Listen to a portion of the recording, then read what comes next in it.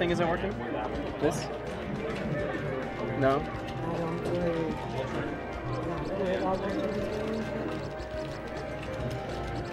If people care about ports, then never mind. Just gonna make a big deal out of it.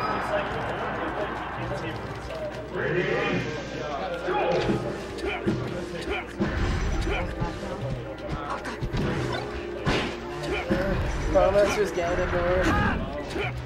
It's so good and it kills you, it's so weird.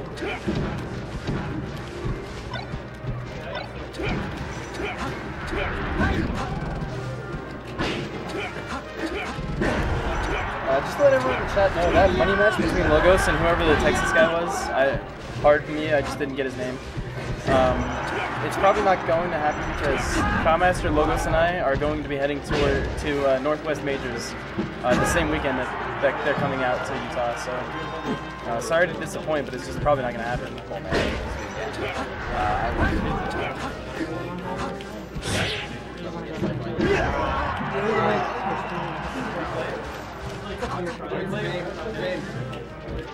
Not right now. Not right now. Dare you? I'm sorry. What man?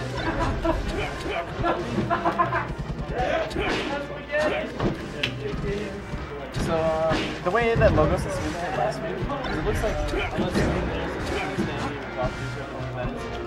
Spoon's probably going to play Logos, and the way Spoon was playing last week was still pretty good, and he kept it close. And if Logos keeps his negative attitude up, I think that he might have to. Whereas if Logos is playing well, he has the right mindset. There's not really much you can do about it. I mean, there are some things, but he's really difficult to play against. Much like Commaster's Ganondorf, who bodied mine, Leprechauns, and Logos' secondaries yesterday. This Ganondorf is scary, dude. Now we never tried playing Fox, Falco, or we never tried any of our mains except for I think we played Luigi twice. I didn't do so hot. Yeah, which is I don't think it's a good matchup for Luigi. Ganon is just so scary. Like he's like 3 hits and you're at 60 damage, and then like the next hit you're pretty much dead. Yeah, I don't know. His spacing's really good. Like, I think it's weird that he's good with.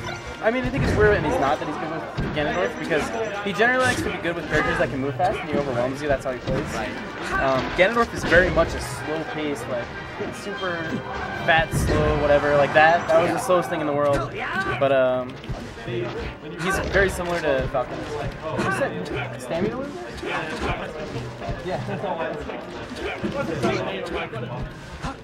Wow, did you see what happened there, John? He jumped toward Fable's shield and it looked like he was going to forward air. So Fable kept the shield up and he shield guy up. Yeah.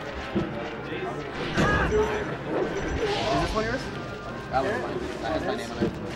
On the tongue. Saul. It looks like he spelled it S-A-W-L. Saul, yeah. Saul. Saul. But yeah, sorry, to go back for a minute, when Commaster was doing, it looked like he was going to do a forward air, and Fable shield, he did it the lowest upper I've ever seen, and Fable just kind of like had his shield in the right place at the right time, so he didn't get hit by it, he didn't get shield poked. Oh, the forward tilt did 13 damage. Commaster typically, I was just going to say he doesn't drop edge guards. Goodness.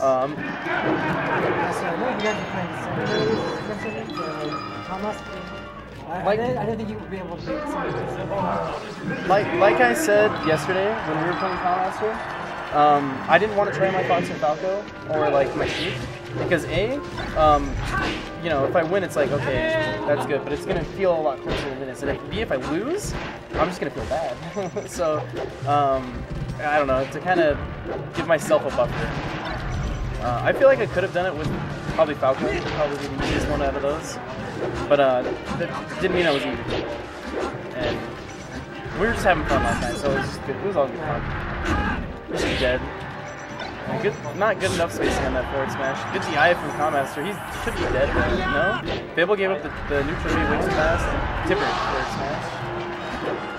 That was a good ledge guard sequence from Fable, which Fable is not one to drop ledge guards, so. Unless he's playing me, and then he's like, you can't hit one. No, in all seriousness. Oh, Kamaster tried to, I think he tried to do, like, he tried to space his shield around so that when his shield got hit, he would do an aerial, but he did it too soon. I don't know, it's probably wrong. You can't do the one S method to Mewtwo in Genesis stage, which is when they're below you and like they're trying to trick you with their up B. You can do a drop back air and it'll trade in such a way that Marth has lost his jump and is like super far below this thing, so it'll always kill. And Fox's recovery is so good, he always makes it back air. It's like right there, you can drop off back air, and Fable has to up B because if he doesn't, he's just dead anyway. And if it trades with the back air, then yeah. I feel like people are starting to feel like there's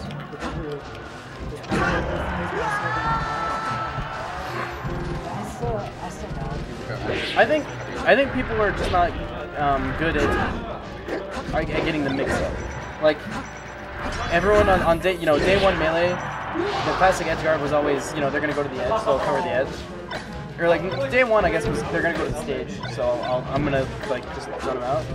And then once you played more, you realized when people angle to the edge, they always angle to the edge, angle to the edge. But you can catch it every time. So the mix-up is now, like, you can angle to the edge, you can go straight at them, you can go above them, and it's much harder to edge guard that. Fox is the best at mixing up, or Falcon. I feel like the argument is, a lot of people think that Fox is good with things. It's because of the slump plays. So you can't cover both. You can't cover both far and away, or far and close. I still don't think that's enough to say that that's good. I think honestly, there's been a lack of certain characters. Like, there's not many Marths.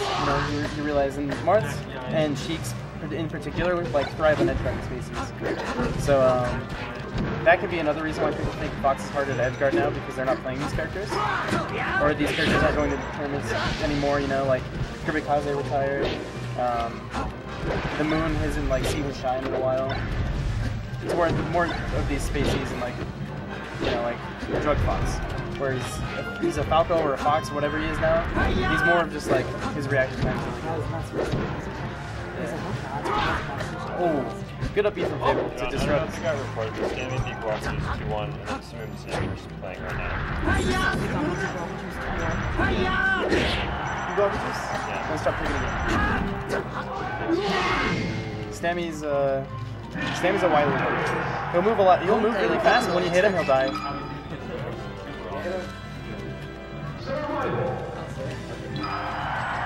So they're gonna continue with Marth Fox on Yoshi's game.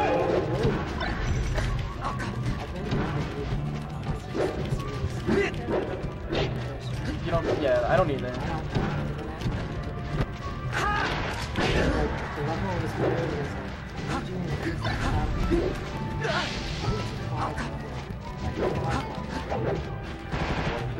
It's still, the biggest thing behind it is that it's still Commaster and he's still very intimidating.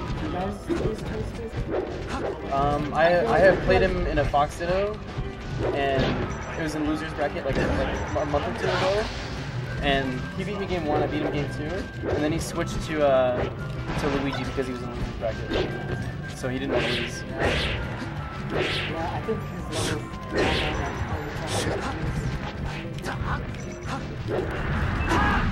I think one of the people that... Oh, that beautiful tech. Commaster's surprised he got that tech. You see the look on his face? It was like a kid finding an extra present under his Christmas tree after he thought he opened them all. Oh, he's dead. Yeah. That now seems so beautiful, man. Commaster's DI, he DI'd it in such a way that he tried to get the tech on the side platform. Unfortunately, he was a little bit too high. I think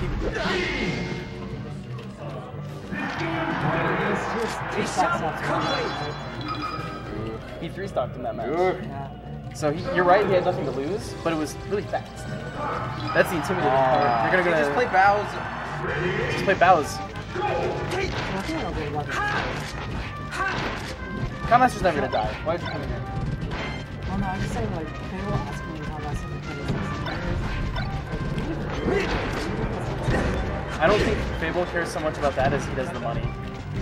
Hey, chill. I mean, he is 16. I mean, Fable, it's like half his allowance. Fable has told me.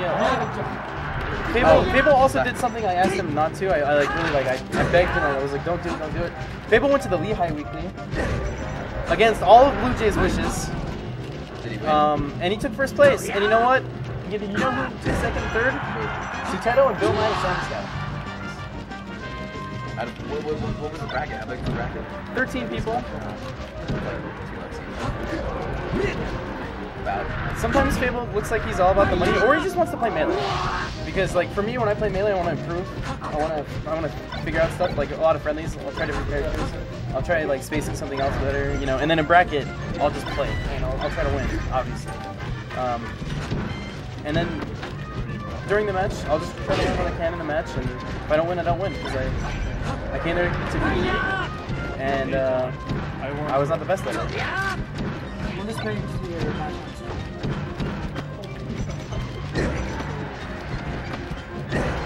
Ooh, nice back air. Oh, the forward tilt. That forward tilt is really hard to play. The snaky leg, the downward angle forward tilt, it's really hard to hit. I don't hit it very often. I hit it last week on Fable. And it was the consequence of death, because it's just so good. It's like, but it is like super hard to pull off because you have to yeah. If you think they're gonna, typically you do it. Yeah, typically it's like right there, trying to do it. It's only when you think they're gonna upbeat to the edge. And you can time it as such where your forward tilt would hit it, but if you do it too soon or too late, if you do it too late, you won't. If you do it too soon, like the fire will hit the hurt box on your foot and you'll burn. Also, I don't know what happened. Thomas? You got pineapple? Yeah, it's the classic. Who lives in a pineapple under the stage? And then you just call out their name. It's Commaster. Yeah, it's Ammon. Ammon does. That's death. Yeah. Fox's up smash is pretty good. But I don't know why Fable asks to play against the secondaries. I think he just prefers to play against Spaceys rather than Luigi and Falcon. Like, he just thinks it's more fun for him to play against Fox, I guess.